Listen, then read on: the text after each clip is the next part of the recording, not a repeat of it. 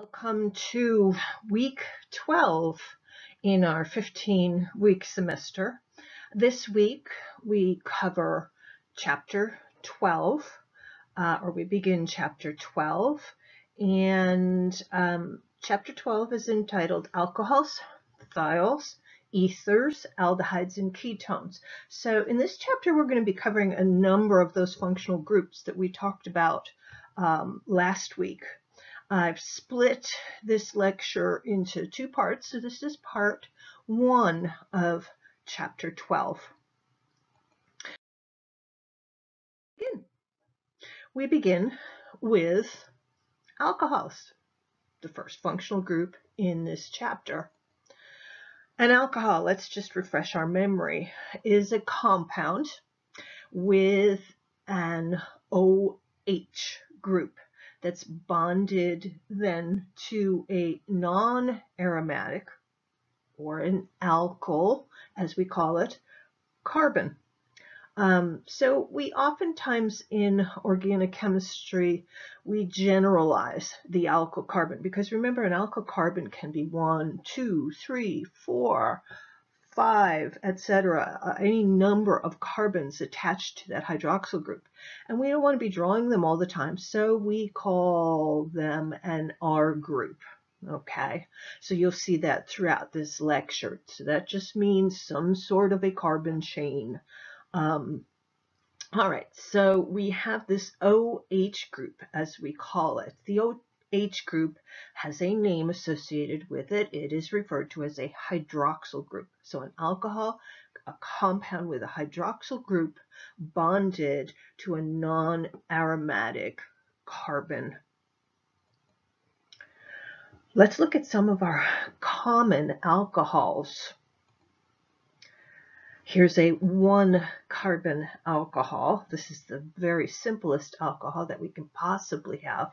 This you might know, or you might have heard of it as methyl alcohol. Methyl alcohol is its common name. Methanol is its IUPAC name, and we'll shortly learn how to name alcohols using that method.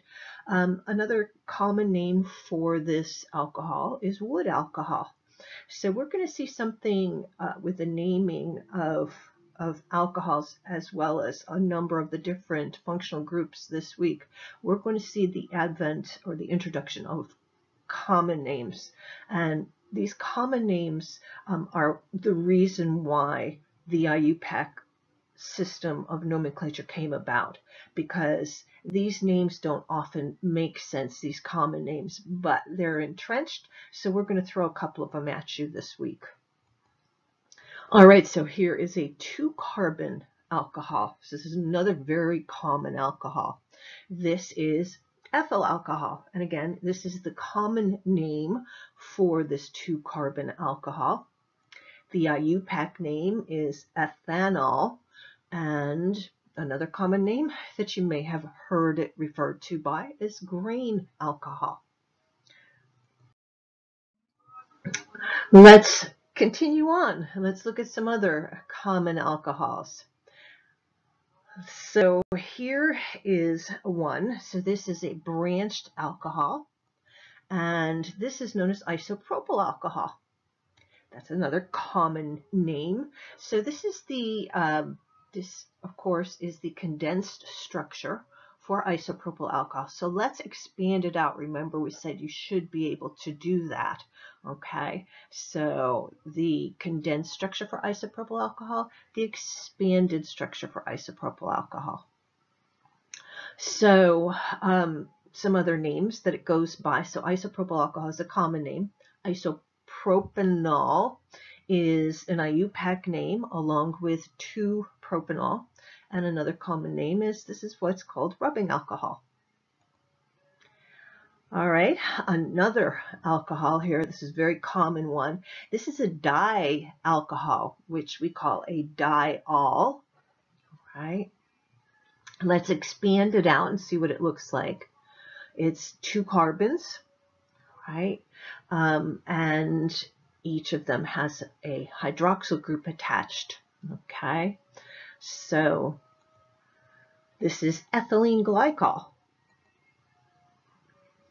better known as the antifreeze, and its IUPAC name 1,2-ethane diol. And our last common alcohol here, we see that we have 1, 2, 3 hydroxyl groups attached to this particular alcohol. So this is a triol. Let's expand it out just a bit. It's not the total expanded structure, but expand it just a tad. And here we see it. There's our 1, 2, 3 hydroxyl groups, and they're attached to each of the 3 carbons in this particular compound. Again, this is a common alcohol. This is known as glycerol. Or glycerin, which is a lubricant, okay, and its IUPAC name 1,2,3 propane triol. All right, so we've had an introduction to some of the more common alcohols that you're going to stumble across, but we need to name them by the IUPAC names, because those are the names that we most commonly use. All right. When the IUPAC rules are used to name an alcohol, the parent, remember we talked about that 3-part name, that continues on through all of the functional groups. We're always going to go back to our rules for alkanes because they form the basis. The parent, which was the longest continuous carbon chain. All right. And now in this case, it's going to be the longest continuous carbon chain carrying that hydroxyl group. All right, we're going to find that. And then we're going to number it from the end that's closest to the hydroxyl group. And you're then going to name that parent chain by dropping the E ending of the alkane and adding instead an OL. All right. Notice alcohol, OL. Okay, so the OL ending on a name is going to indicate you have an alcohol. All right, so when a parent chain contains more than 2 carbon atoms, you have to specify the position of that hydroxyl group with a number. And then, if you have branches on there, any alkyl groups that are attached to the parent chain are going to be identified by their name, by their position, and how many times we see them. Okay, so everything gets numbered. Everything has to be unambiguous in terms of its identity and its position. So if you have 2 methyl groups, all right, each of them gets a number, right? All right, and one of the things that you're noticing in these rules is that that hydroxyl group is receiving precedence. We're numbering the chain so that we're going to give that hydroxyl group the lowest possible number. And you might want to consider the hydroxyl group as one of those pushy friends, okay? Everybody has a circle of friends, and if back in the day when we used to be able to go out and you decide, okay, it's Friday night, we want to go out, all right, where are we going to go? And everybody's hemming and hawing, and one person is the one that directs the whole show, and everybody else follows along. That's that hydroxyl group. Okay, so let's look at some examples using those rules. Okay, here we go. So we see here we have 2 carbons, 1 and 2, right? Notice how I am numbering this. I am numbering it closest to the alcohol. I'm always going to start where that hydroxyl group is, right? So this particular one, we really don't have to number it, because it doesn't matter whether that hydroxyl group was here or here, it's going to have the same number, all right? So this is just ethanol, no number needed. Okay, ethane was the alkane. We took the E off and we ended up with ethanol when we added the OH. All right, the common name, ethyl alcohol. So we're going to still give you the common names, but the first name that we'll give you is the IUPAC name. Okay, well, let's add another carbon on here. 1, 2, 3. Now there's multiple places where it can be. Okay, that hydroxyl group. It could be on the 1, it could be on the 2. So we need to say, where is it? Okay, so 3 carbons, propane, right? We're going to take the E off and add OL. We get 1 propanol because that is the 1 carbon, right? We're going to number closest to it, 2 and 3. Okay, all right. And this, its common name, propyl alcohol. All right. So the common names, you might notice, you're naming the carbon chain as an alkyl group and then just adding the word alcohol to it. Right, that's how those are derived. All right. So again, 3 carbons. All right, doesn't matter which way I number.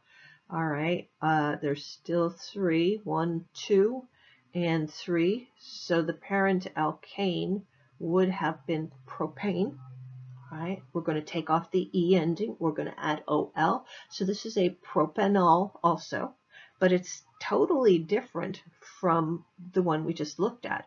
It is 2-propanol. Our hydroxyl group is on the 2nd carbon, and our name indicates that, 2-propanol. We're following the same convention that we learned for the alkanes. All right, so what do we call this one? Its common name is isopropyl alcohol. Again, why? Because that group of 3 carbons, like that with attachment on the 2nd one, is known as an isopropyl group, and we add the word alcohol. All right, let's see what else. Okay, time for you to try it. Okay, time for you to walk through. So let's name this molecule. All right, so there we go. All right, so I'm throwing you a zinger because it has an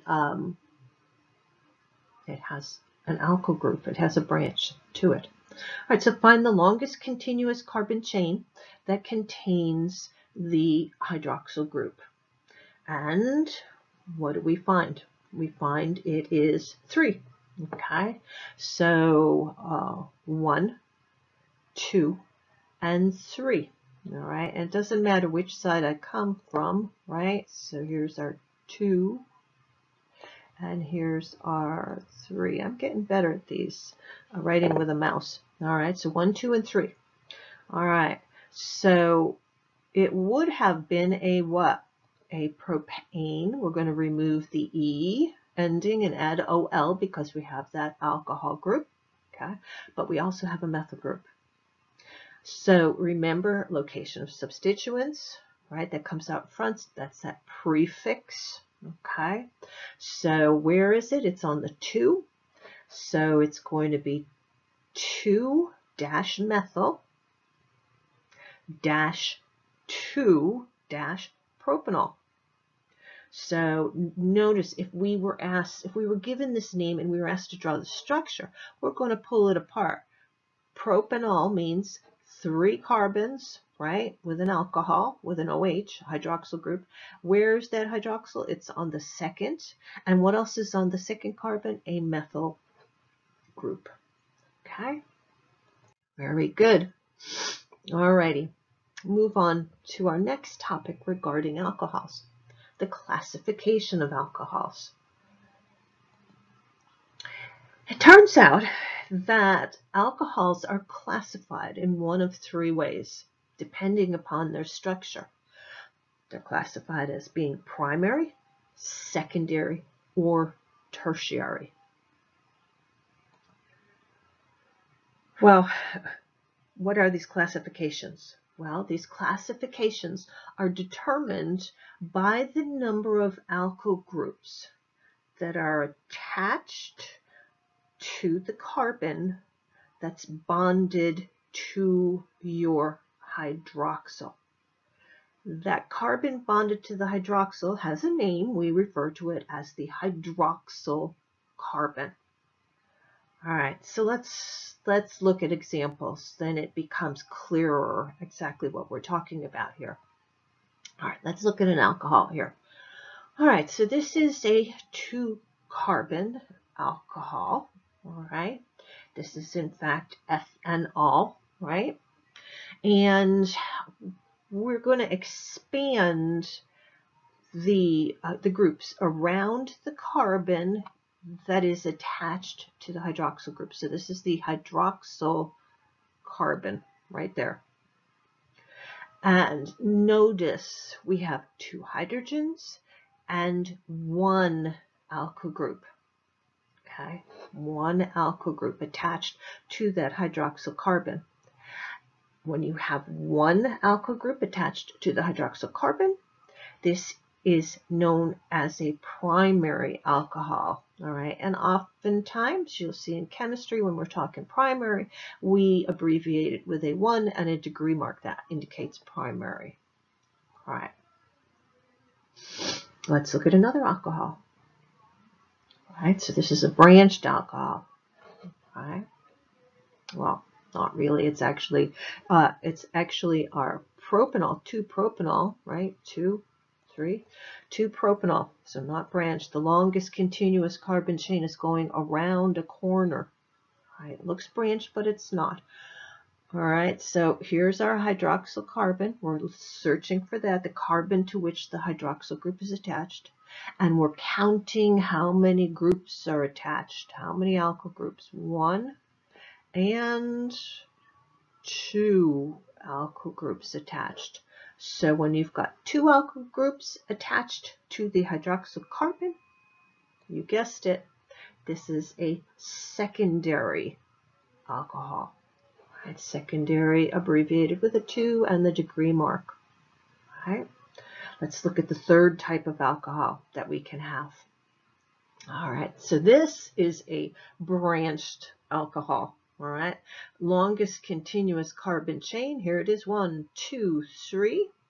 And then we have a methyl, right? So this is 2-methyl, 2-propanol that we saw earlier, right? Let's find that hydroxyl carbon. Here it is. Here's the carbon to which our hydroxyl group is attached. Let's count up how many alkyl groups we have. Well, here's 1. Okay, I'm getting pretty good at circles sometimes. All right, and 3. 1, 2, and 3. So we've got 3 groups attached here to the hydroxyl carbon. And this is what we call a tertiary alcohol. So primary alcohols, 1 alkyl group attached to the hydroxyl carbon. Secondary alcohol, 2 alkyl groups. All right, remember alkyl groups can be anything. All right, not just methyl groups. They can be any alkyl group, any carbon chain. So that's secondary. And when you have 3 alkyl groups attached to that hydroxyl carbon, we call it a tertiary alcohol. All right. So remember those. It's going to be incredibly important later on when we're talking about reactions of alcohols. All right. Let's move on to properties. Properties of alcohols. So we've already looked at the hydrocarbons, right? The alkanes, the alkenes, the alkynes, all right? And we mentioned the aromatics, the benzene rings also. Compared to the hydrocarbons with similar molecular weights, and you're always comparing to things with similar molecular weights, alcohols have relatively high boiling points in comparison. Why? Well, the presence of that hydroxyl group, all right?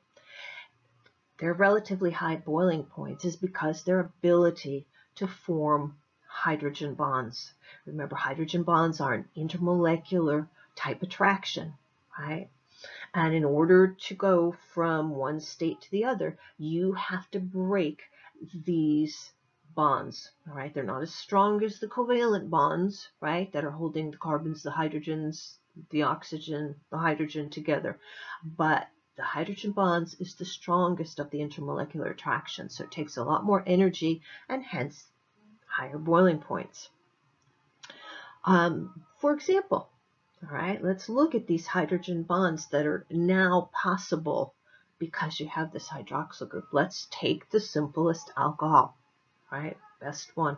Let's look at methanol, CH3OH, right? And let's show, remember what happens when you have an oxygen bonded to a hydrogen. It's a polar bond, right? The oxygen is partially negatively charged. That hydrogen has got a partial positive charge.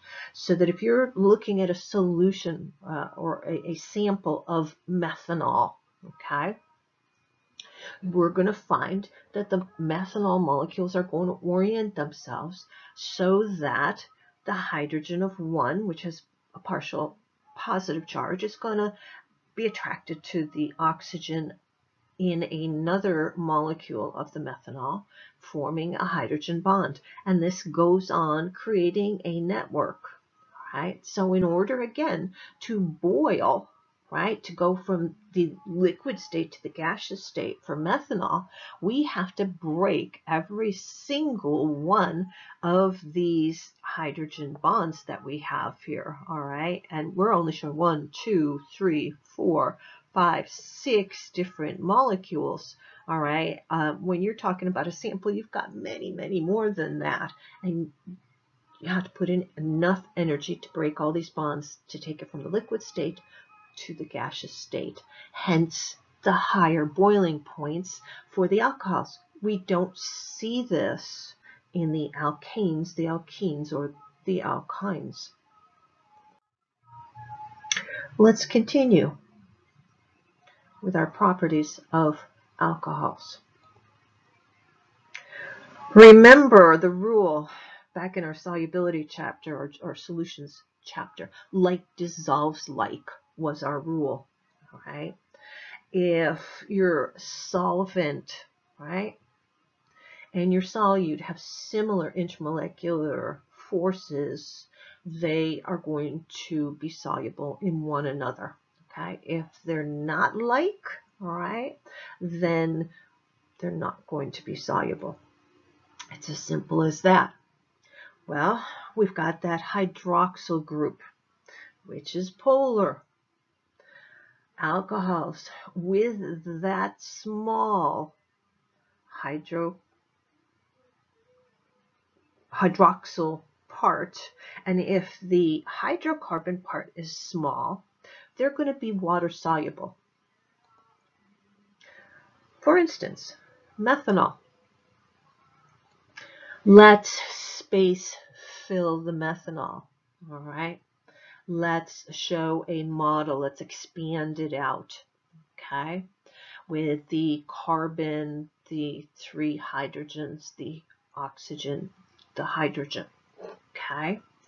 So the methanol has a small organic part, the organic part or the hydrocarbon part, okay, right here, okay?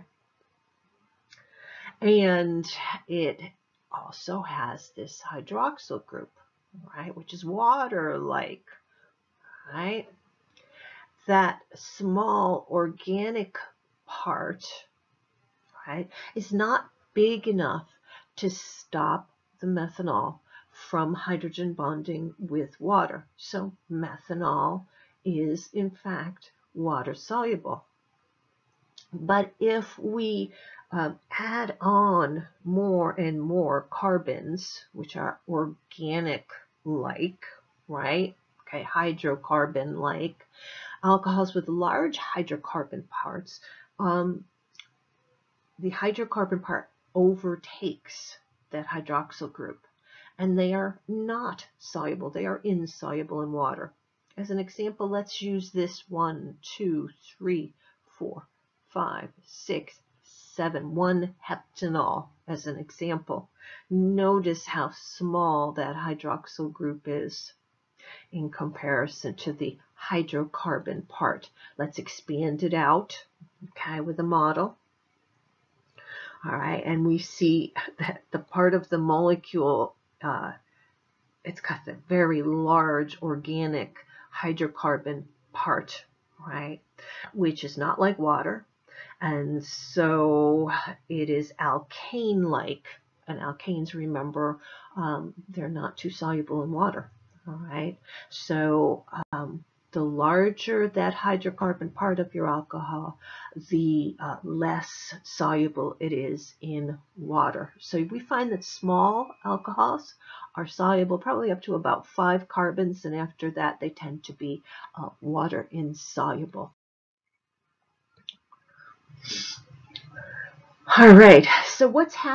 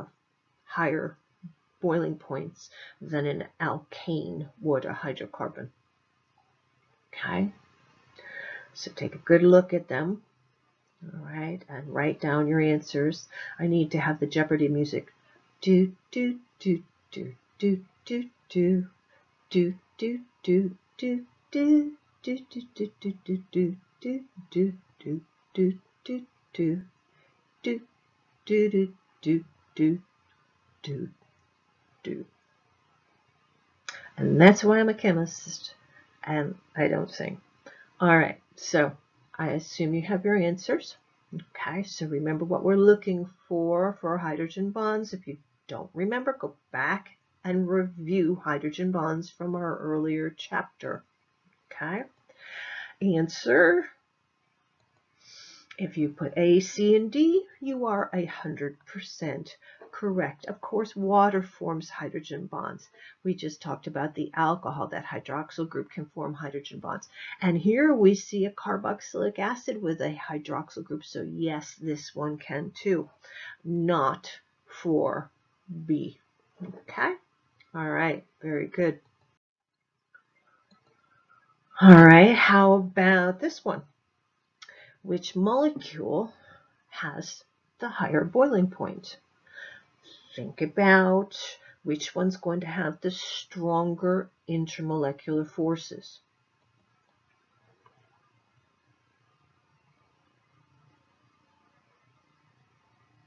You got it? All right. Let's take a couple moments here while we're at it. Let's do some review. Let's name them, right? These are cyclic compounds, right? So we have an alcohol, and it's attached to a 6-membered ring. Remember, these are cycloalkanes. So this is cyclohexanol, all right? No number needed because there's nothing else on there, okay? And this one here is an alkane, right? So this is methyl cyclohexanol, all right? So figure out which one is going to have the stronger intermolecular attractions, and that's your answer. So if you said cyclohexanol, you are 100% correct. Okay, hydrogen bonding here, that's the stronger intermolecular attraction. Going to take more energy to break those hydrogen bonds. Higher boiling point. Here all we have is those London dispersion forces. That's it. And so not as much energy required, lower boiling point. Okay, very good. There's plenty more of those in the chapter to practice. Okay. We move on to our next functional group, ethers. Okay, ethers. Recall that an ether is a compound that has an oxygen sandwiched to 2 organic groups, to 2 carbons.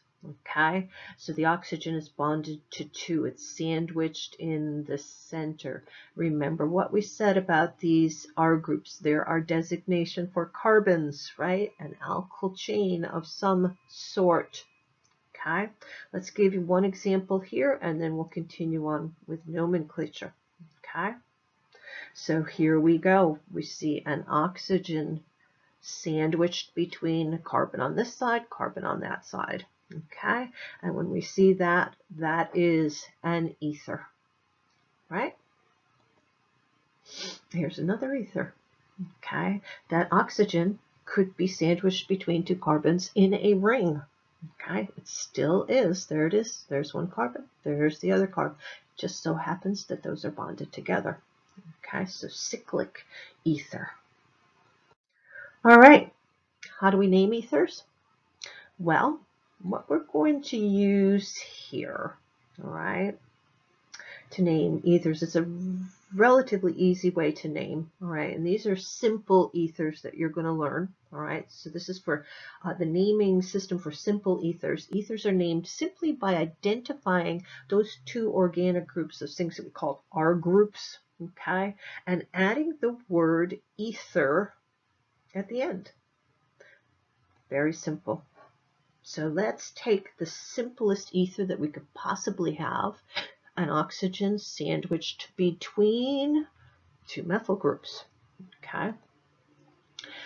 So we're going to use some of the same convention that we used with the alkanes and the alcohols. Remember, if you have 2 of a group, we use di, right? Dimethyl ether. The fact that it's an ether tells us one methyl's on one side, the other methyl's on the other, because that's the nature of the ether functional group. The oxygen sandwiched between 2 groups. All right, so those 2 groups can be the same, in which case we're going to use that di convention, all right, or our groups can be different, such as here. All right, we have a methyl group and 1, 2, that's an ethyl group. We're going to use convention that we used with our alkanes. Remember, if we had 2 different groups, we alphabetized. Okay, So here we go. Ethyl comes first, right? Ethyl, methyl, ether. Okay, simply name them. That's it. Let's do another one. Okay. All right, so we look at them, two groups, we named them. 2 carbons, so that's an ethyl group. 2 carbons, that's an ethyl, so they're both the same. We're going to use that di convention, so this is diethyl ether. All right.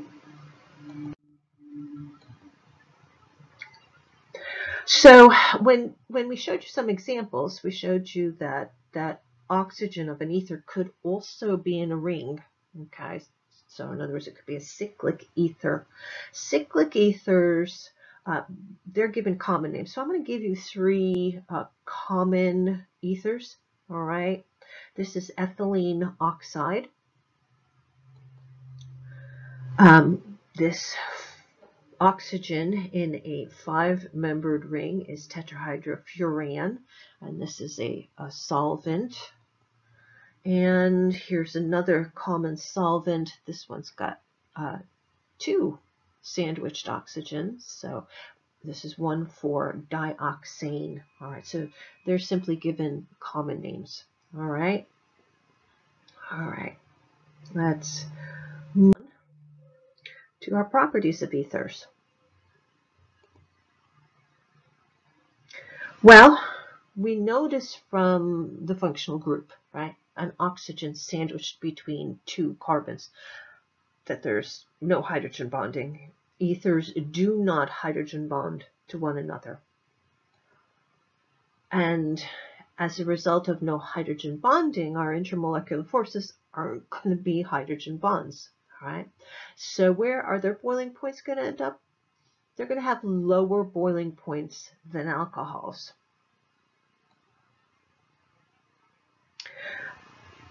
What about solubility? The ether oxygen can form hydrogen bonds with water. This is going to cause low molecular weight ethers to be water soluble, right? Because the oxygen is going to have a partial negative charge because it's more electronegative. So that ether oxygen can form hydrogen bonds with water. So your low molecular weight ethers, those with small alkyl groups, will be water soluble. But the minute you start getting large alkyl groups, long carbon chains, right, that hydrocarbon part is going to be much bigger and they're going to become water insoluble. What else do we find out about ethers? Well, simple ethers are highly flammable solvents. Diethyl ether, extremely flammable. And that's about all for our ethers, very short and sweet. All right. Do not forget them. We're going to see them again when we talk about carbohydrates, because the way monosaccharides are bonded together is through an ether linkage, and that's how we get disaccharides, polysaccharides, etc. Okay, we move on to sulfides. Sulfides have the general formula RSR. What does that mean? That means we have a sulfur, right, that's sandwiched between 2 carbon groups, 2 alkyl groups. So they are, as we say, the sulfur analog of ethers. Look at the similarity, right? Okay, the only difference is ethers got an oxygen, sulfides have a sulfur. They are sulfur analogs of ether. How do we name them? Well, we're going to use common names, okay, for naming them, because that's the easier way to do it. All right. And what do? You place the word sulfide after the alkyl groups, just as we did with the ethers. All right. Same way we named the ethers. So if this were an ether, this would be dimethyl ether. So this is a sulfide. It's the sulfur analog. So this is dimethyl sulfide. We put the sulfide at the end, just like we did ether. Okay, so here we have two different groups. Okay, we have the methyl, we have the ethyl. Again, following convention, the ethyl comes first. It's ethyl methyl sulfide. And I think this is my last example here. Here we have an ethyl group and an ethyl group, right? So it's diethyl sulfide. All right. We move on to thiols. Thiols have the general formula R, and again, what's an R? That means a carbon chain, an alkyl group of some length, all right, bonded to a sulfur, which is bonded to a hydrogen. They're sulfur analogs of our alcohols. See the similarity? All right, the only difference is rather than an oxygen, we have a sulfur, a thiol, okay? That's what that name implies, a sulfur alcohol, so to speak. The systematic name, all right? Systematic means IUPAC. We're going to use IUPAC names of a thiol is formed simply by adding thiol to the parent hydrocarbon name. So we're going to name it as a hydrocarbon. This would be ethane, right? Ethane, and then we're going to add the word thiol to it. So that's ethane thiol. All right, let's go big here. All right. So we're going to name our alkane. All right. 1, 2, 3, 4. All right. So it's 3-methyl. Okay. Butane. 3-methyl. And then where is that thiol? Just like in alcohol, we have to say where it is. 1-butane thiol, and we run it all together. So again, we're using the same convention that we learned for the alkanes. Thiols, it turns out, of all the functional groups, have quite a characteristic foul smell about them. Some of our more common foul smells are attributed to the fact that they're thiols. For instance, onions, all right? Onions are a thiol, right? Which thiol? 1-propane thiol gives that foul smell to the onions. Garlic, all right? That smell is due to 2-propene 1-thiol. And probably one of the most hideous smells, skunk spray, all right, is attributed to a thiol. Which thiol? It's trans-2-butene 1-thiol. So you should be able to take these names. This one here I didn't do the structure for, but you should be able to take that name and convert it into a structure. All right, this one is cool because it's using a lot of the terminology that you should know. Okay, the ene, right? Butene, 4 carbons. Where's the double bond? 2nd carbon, right? Trans relationship between the two groups, and on the 1st carbon we have that thiol. We have that sulfur to hydrogen bond. Okay. Alrighty, so we move on to disulfides. It turns out that thiols, right, the sulfur analogs of alcohols, react with mild oxidizing agents. And when they do, they yield disulfides. Disulfides have the following functional group. All right, disulfides, sulfur to sulfur bond, and each sulfur then is bonded to a carbon chain of some length.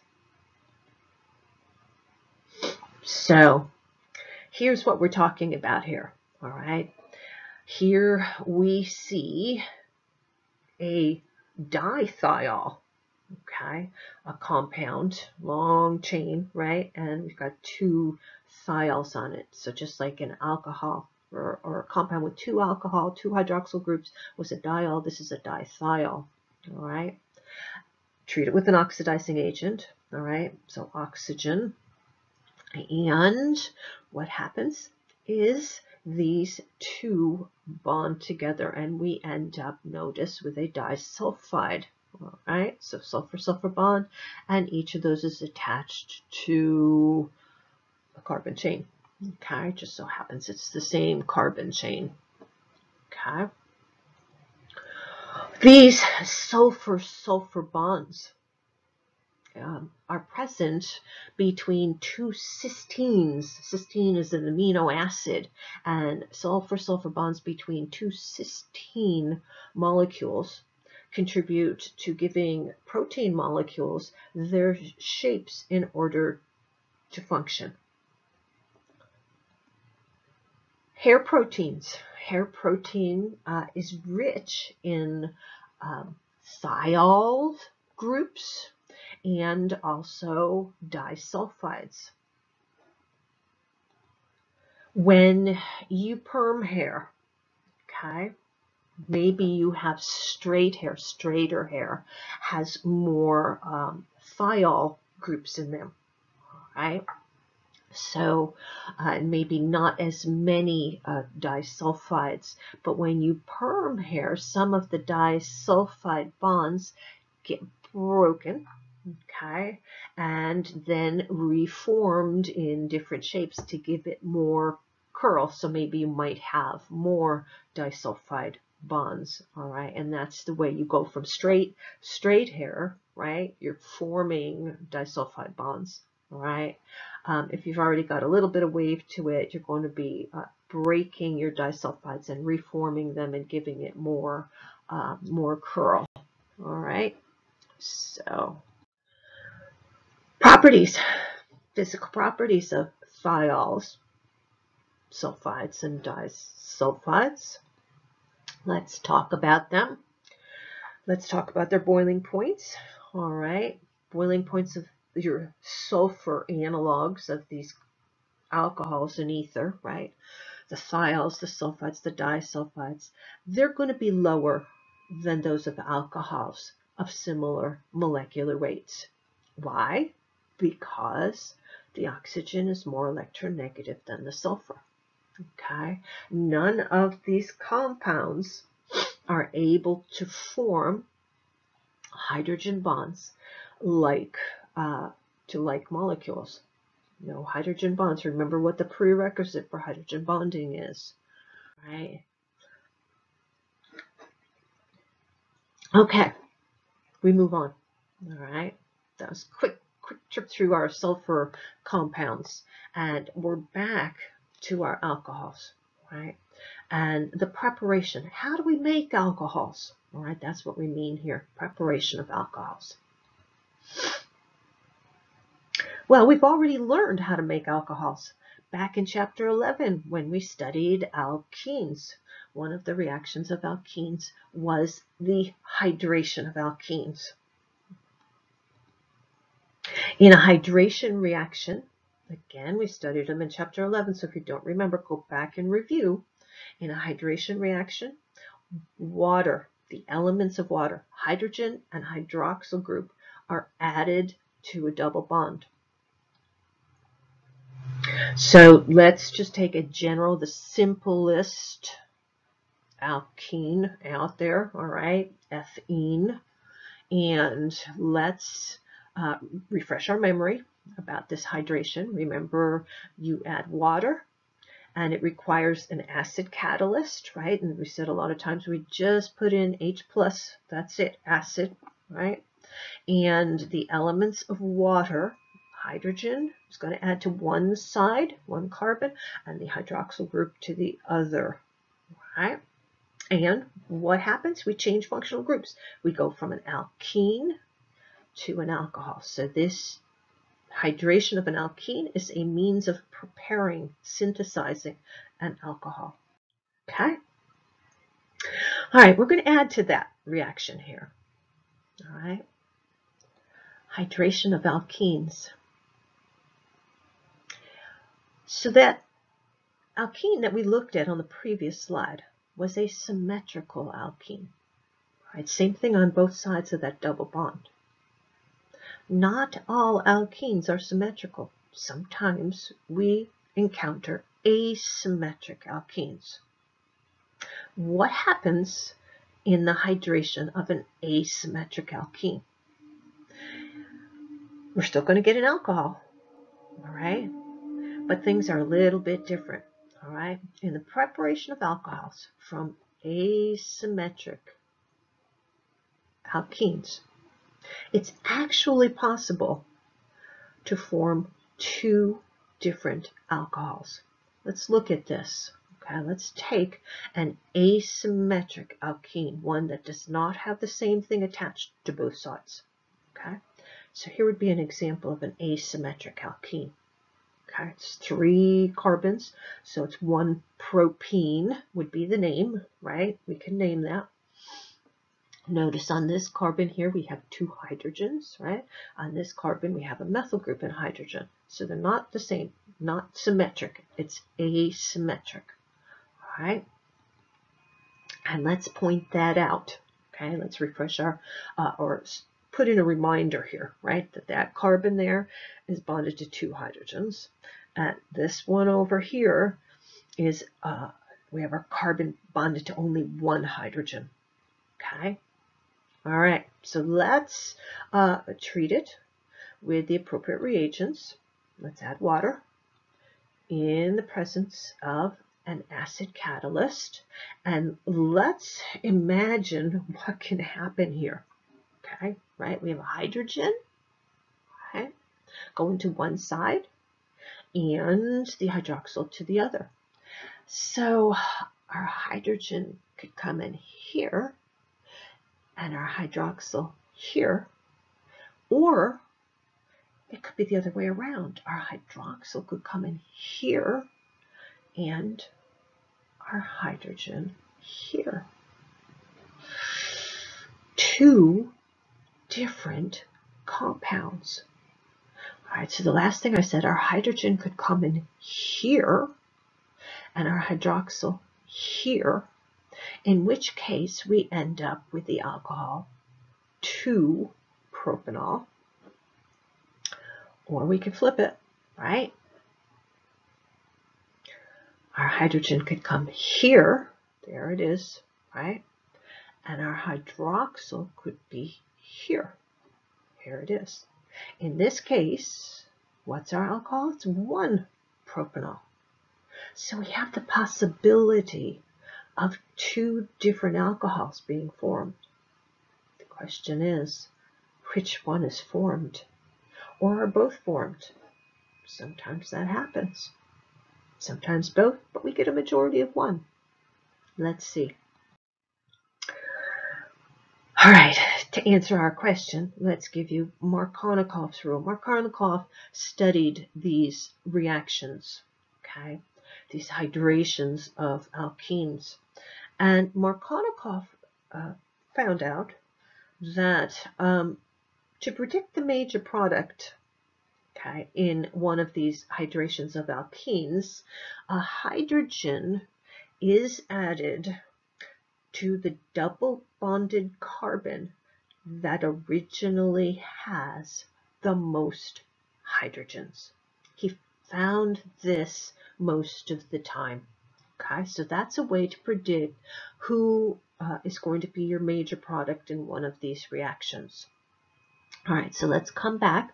Let's come back to our unsymmetrical, right, alkene, our propene, right, and see if we can then predict who's going to be the major product based upon Markovnikov's rule. We're going to find the carbon that has the most hydrogens, right? A hydrogen is going to be added to the carbon that has the most. Here it is, right there. This carbon has 2. This one only has 1. Okay? So the product that puts the hydrogen right there, okay, is going to be our major product. That's our 2-propanol. And the other product that puts it in the opposite place, 1-propanol, is our minor product, right? So we still get both, right? But the majority is that which puts the hydrogen on the carbon that had the most hydrogens. And the minor product is the other one. Okay? All right. So if you have a symmetrical alkene, you don't have to worry. But if you have an unsymmetrical one, you have to follow Markovnikov's rule. Let's practice. Let's see how well you have internalized Markovnikov's rule. Predict the 2 possible products. Okay, so I want you to draw both of them and indicate which is the major and minor product for the following 2 reactions. Okay, so we look at our starting materials and we see, oh, it's an alkene. What are we doing to it?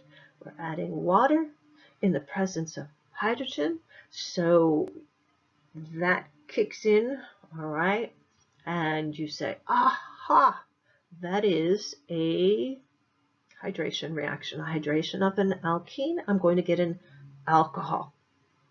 What happens? What are the specifics? Well, hydrogen is going to add to the carbon that already has the most hydrogens of the double bond. So we're looking at it. All right, so this one has a carbon and a carbon, not that one, right? That hydrogen is going to come in here. All right, so I'm going to draw the alcohol product that puts the hydrogen here.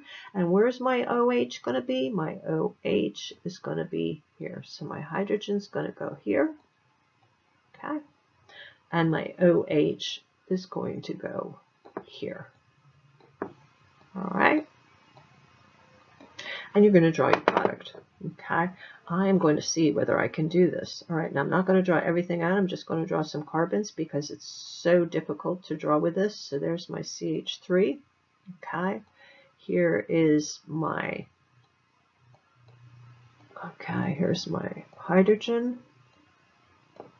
Okay, that's already there. I'm going to put my new one on because my hydrogen of my water is going to go to the carbon that has the most already. That becomes a single bond. All right, this is my methyl group. I'm just going to put the carbon here. Okay, just because it's so hard writing with a mouse. Again, I complain about this all the time. And my OH, my alcohol, is going to come here. So this is going to be my major product. Okay, so it's asking for both the major and the minor. The minor, you're going to flip them around. Okay, I'm not going to draw the minor. I'm going to let you do that, okay, for practice. Coming over here to this compound. All right, so remember we said this was commonly done where they don't show all of the hydrogen. So you've got to go through and look at this and say, okay, this is a carbon, right? And I have 1, 2, 3, 4, right? So I've got no hydrogens attached to this one. And this here is a carbon, and it has 1, 2, 3, so that means it has a hydrogen on it. So you have to go through and expand things out, all right, when you have these types of structures, all right, that are ultra condensed, okay, bond line formulas as they're called. All righty. So let's talk about where things are going to go, right? Major product, the hydrogen's going to come where I already have the most. That's where my hydrogen's going to come. And where's my OH going to be? My OH is going to be right here. Okay, so this is going to be the major product. So we're going to draw again just the major product. We're going to hope we can do it. Okay, let's see if I can get this ring. Okay, oh, awful. All right, wish we had a board here. It's so much easier. All right, so here is one. Here is my one from the water, right, from the hydration. Over on the other side, we've got our carbon, right, of our CH3 and our OH. So this is the major product. Okay, all right. And again, you can draw the minor. All right, just flip things around. Okay, so from an alkene to an alcohol, that's called a hydration reaction. We are adding the elements of water. Okay. Okay, we're back. I thought we were frozen, but it turns out we're done with part 1 of our study of chapter 12. Stay tuned for part 2.